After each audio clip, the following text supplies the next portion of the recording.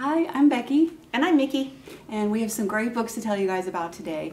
The first one I have is called Amazing Grace by Megan Scholl, and it is a really interesting story because it starts out with someone super famous. A tennis player named Grace Kincaid is about to win the US Open, but she is crumbling under the pressure. In fact, she wants to get out of the tennis game completely. She can't take it anymore. She's in the locker room calling her mom, saying 3 little words, "I want out." And her surprise, her mom says, "Okay, honey, whatever you say."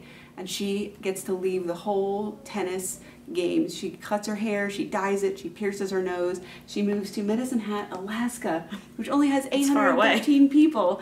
And she lives in this tiny cabin in the woods, which only has an outhouse.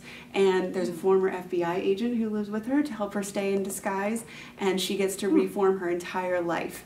She's taking bike rides down these country roads. She's living with the wildlife. In fact, her first bike ride, she almost hits a moose. Oof. And that's how she meets a really cute guy for the first time. And so it's a really good story of figuring out who you really are when you leave behind everything you thought you knew.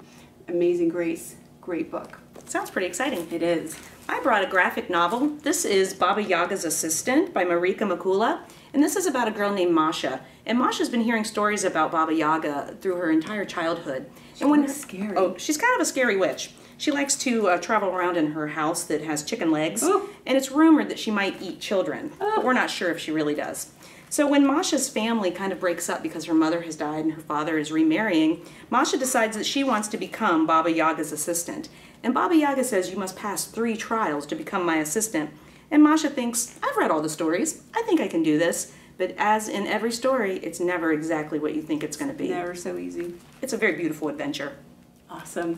I really like graphic novels too, because when I feel busy, I could still say I'm reading a book and it's going so fast and I love it. Playaways and audiobooks are also good when you feel stressed out and busy.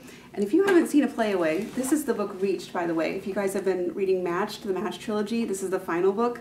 So if you get to the end of your trilogy and you don't find the book in print, be sure to check for the audiobooks because they can really help you out. You could listen to the whole book Reached just by plugging in your headphones and pushing play, and someone will read this book to you. It's fabulous. It's really convenient. So, oh yeah, if you're on the bus, if you're on a car trip, if you don't want to listen to someone next to you who's going on and on, it's fantastic.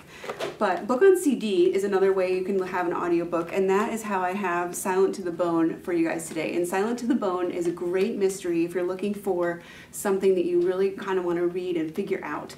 It tells you about this character Branwell who has been struck dumb. He's not talking in this book, and it first happens when he's dialing 911 about his baby sister who's slipped into a coma. Really bad time to stop talking, right? But he's really traumatized because something has happened, and the nanny steps in and she says, "You know what? Nikki has been dropped and shaken, and the baby's in a coma, and Branwell is at fault," and so he gets sent to the detention center. And his friend Connor is thinking, "You know, I know my friend pretty well. I don't think he would do this." And so Connor starts visiting Branwell at the detention center and trying to figure out what is really going on. But if Branwell won't speak up, it's going to be really hard to prove his innocence. So that's the heart of this book. Really, really fantastic mystery. That's a whodunit. It is.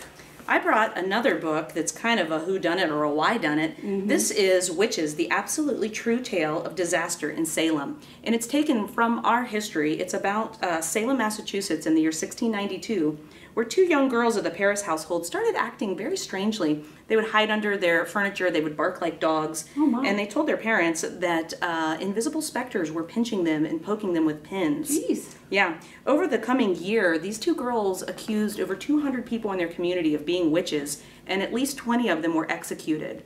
This is kind of a fascinating story because we're really not even sure why they did it or what was happening in that town that let this kind of disaster happen. It's a very exciting tale taken straight from our history books. Kind of exciting. I would love to read that. Well, all of these books are here at the library, and you guys can come and check them out, visit us, and ask for what other stuff you might love to read. We are full of ideas. Absolutely. Stop in and say hi. See you soon. See ya.